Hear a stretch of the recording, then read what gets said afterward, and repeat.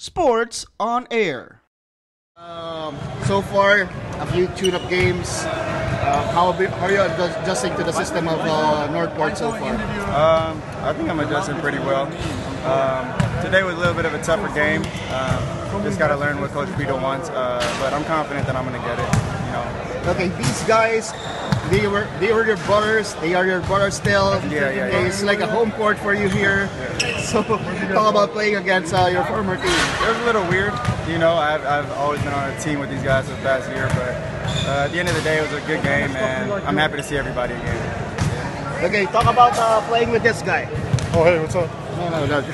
It's good, man. That's my brother. I love playing with him, and I think we're only going to get better from here.